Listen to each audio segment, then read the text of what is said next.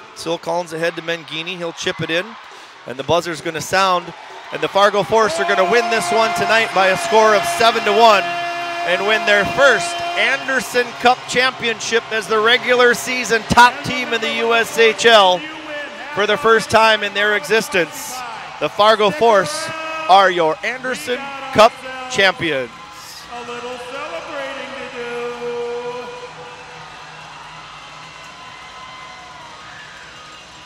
We'll take a 2-minute break. We'll run down the scoring on this one, go through our 3 stars of the game, and we'll wrap things up from Shields Arena. The Anderson Cup champs, the Fargo Force, they win it tonight 7-1. We're back in 2 minutes on 101.9 Jack FM. Fargo Force have officially set a franchise win record with 39 wins in a single season and a franchise point record with 86 total points. But you know, Force Nation, that's not all.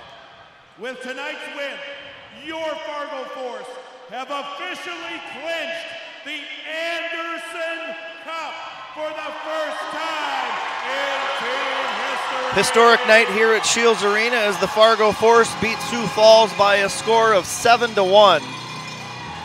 And by doing so, they've done a number of things that they've never done before.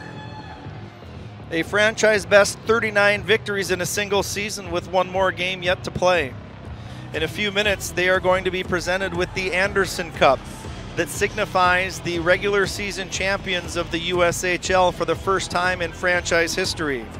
And their head coach, Nick Oliver, now owns the best single season win record as a coach, both inaugural and all time, with the 39th victory behind the bench tonight for the Fargo Force. So a wonderful, historic night here at Shields Arena, and it's not done yet. The Force have one more regular season game to play, and then they will commence with the Clark Cup playoffs. They get a first round bye, and then they will take part in the conference semifinals that will start a week from tonight here at Shields Arena against the winner of a first round game that is yet to be determined. The Force jumped on Sioux Falls late in the first period and never looked back. Brett Link, tonight's number 3 star, got things going at 17:01 with his 25th goal of the season by Cole Knubel and Max Swanson.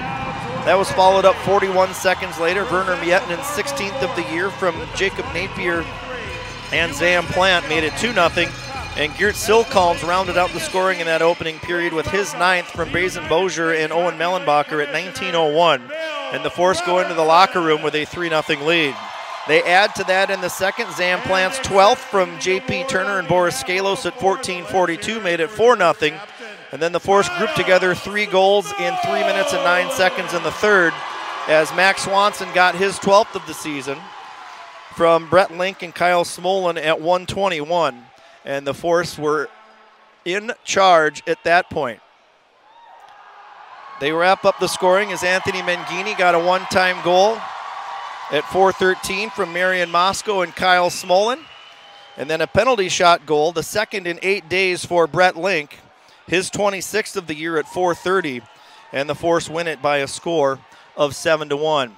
Tyler Borgula got his 3rd of the season at 17:26 for Sioux Falls to get them on the board and ruin Matej Marinov's shutout bid, assisted by Evan Murr and Kazimierz Sobieski. As the Anderson Cup has just been awarded and Kyle Smolin, the captain, takes it over to his teammates and they celebrate with the Anderson Cup, the first time the Force have celebrated the regular season champions of the USHL. I mentioned Brett Link, the number 3 star of the game. He had a pair of goals tonight. Matej Marinov, the number 2 star, kicked out 36 shots tonight, getting his first win in over a month. He now improves to 21-4-2 on the season and will improve on his league's second best 2.4 goals against average with the victory tonight. And the number 1 star tonight was given to the fans. 4,546 in attendance tonight, and the Force go over 100,000 attendance for the season.